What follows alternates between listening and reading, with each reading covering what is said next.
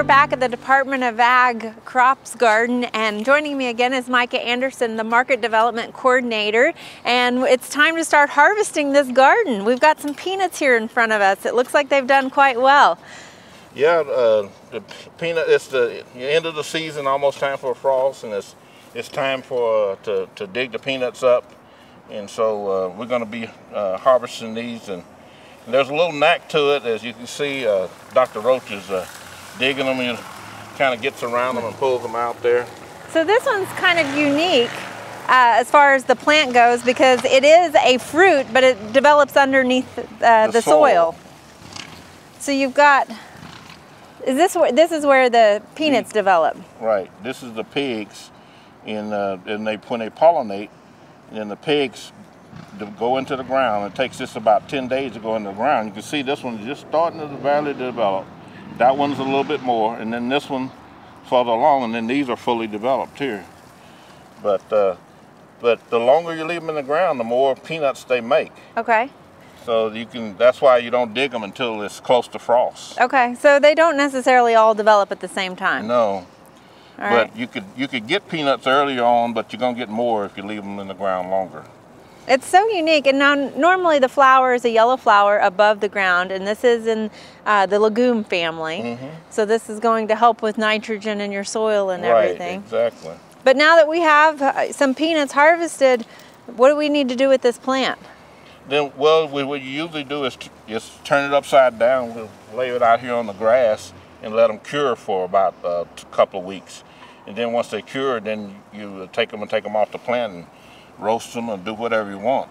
Okay. Or some people in the further south, they'll take them just like they are right now and boil them and eat boiled peanuts. It's real popular in Georgia and Mississippi and places like that. So obviously they are fairly soft right now because they've been in the moist soil, so we want to dry them out. And then this is... add a little salt to them. Yeah, supposedly this is not ideal soil for peanuts. Mm-hmm. You want to grow them in more of a sandy soil, but because we have the drip irrigation, you can see the lines there, and we were able to water them, we were able to grow a pretty good crop of peanuts and able to dig them. Otherwise, in this hard soil, they wouldn't do real well. Very nice. Micah, here at the commodity display garden in front of the Department of Ag, you've got some cotton that you're growing. Can you tell us about the different varieties of cotton? Well, we have some brown cotton that came from, the seed came from Mississippi. And the story on the brown cotton was it's an heirloom, which you can replant the seeds.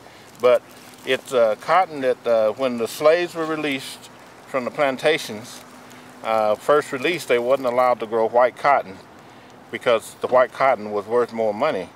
And so they grew brown cotton for the most part. So this is some of the seeds, and a lot of these seeds have gotten lost. But the seed company that came up with it, and so I planted a little bit of it, and it's just kind of a history thing here. And then we have the red foliated cotton, and it's not as pretty as it was earlier in the summer. Mm-hmm. But the leaves are red. It's not as big a stalk as the other because this is more of a, just for looks. It's a cotton ornamental cotton. It can be planted in a pot. And so a lot of people plant this just for like a flower in a pot, and it grows very well in a pot. And then you also just have your typical green cotton. That grows white, yeah. This is just the regular cotton that we grow in Oklahoma. The regular white cotton. It's hybrid. Very nice. So this garden is always full of different things. We've got the vegetables growing at the other end of this, but these are the sweet potatoes that we planted earlier this summer. They've grown quite a bit. Yeah, we put a fence around them to keep the vines from coming out into the street and over into our next planting of peppers or whatever. And it gives us a good idea of what people can do in their backyard. I actually got it from another guy that plants sweet potatoes in his backyard, and he uses a round cage. But we put a rectangular fence around. The only thing, I didn't make my fence strong enough, and it broke. It's actually breaking down the fence and the zip ties that we put. So I should have put more T-posts and more zip ties. But anyway, we're to the harvest point now. Okay, so instead of letting them kind of sprawl across, you've wrangled them a little bit here and put the fence on. So what do we need to do in order to harvest them? Well, at this point now, it's a little bit more of a process. Rather than just going in and dig them, we got to start pruning away all the vines to get to the fence. So what we do is just start grabbing some of them and just start getting out clip them. And now you can kind of see the fence a little bit. So Michael, what is it about now that we've decided to harvest? We're in late October. Is it because it might be freezing soon? Yeah, usually this week is the first week of frost. Although they're not showing a frost yet, but this is usually the time that you would harvest sweet potatoes. You can actually harvest them a little earlier because some varieties only take 90 days, but some varieties take 120. So, because they are a tropical plant. Yeah, tropical. So they like the heat. And but you know, they also are waters. They love water. So we try to water them really well. And why did you decide to fence them in rather than letting them run across the ground? Are you able? It's a space saver, and I think it's a great idea for homeowners in backyards because the vines can grow up the fence and come back down. And then we actually pruned a lot of these vines away to be able to get to our peppers. But it keeps them off the peppers and tomatoes, and then our street before we could drive. So. And they were able to grow sweet potatoes. The first year we had this garden, we didn't grow sweet potatoes because the vines was all over the place. But with this fence, we've been growing them the last 3 years like this. And you notice that it hasn't affected the production at all? Or? No, actually, I think we've gotten really big, nice crops. So I think it actually helps the production. So the climbing of the vines and it makes maybe nicer roots. I'm not sure.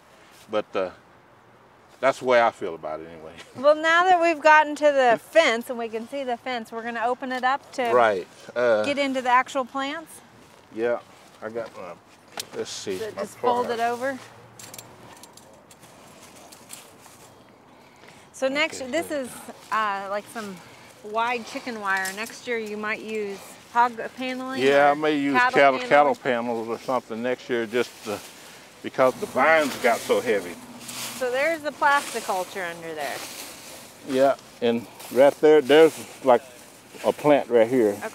And that would, it's going to be one of the red sweet potatoes because of the red vines.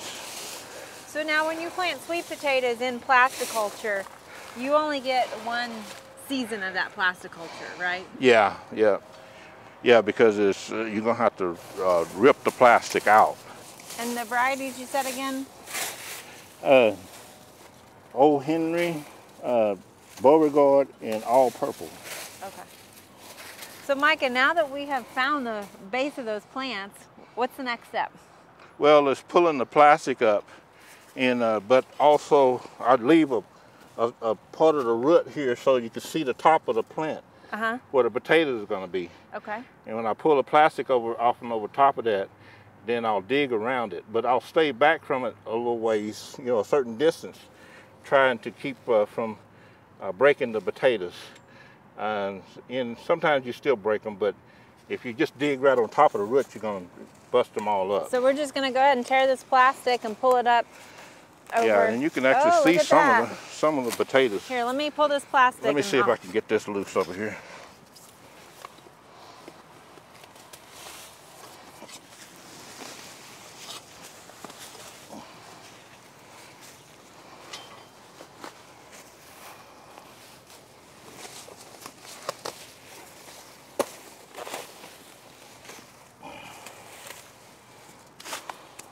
All right. You see this one over here?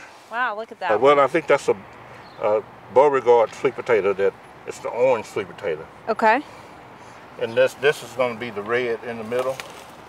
And I think that one over there is going to be the white Old Henry, called Old Henry. This one here, So now time to start digging.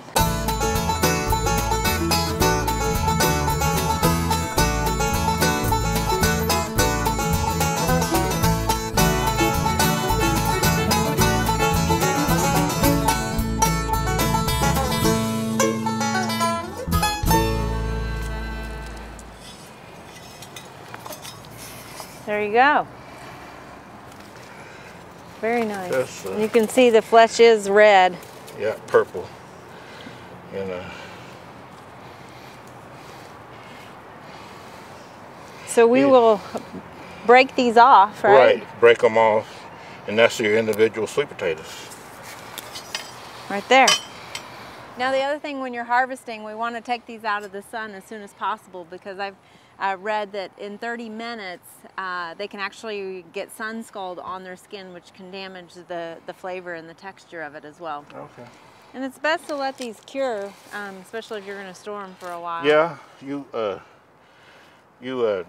supposedly you put them with high humidity at 80 degrees for 3 days. Right. Cure them. They usually taste sweeter after they cure, and then they will hold.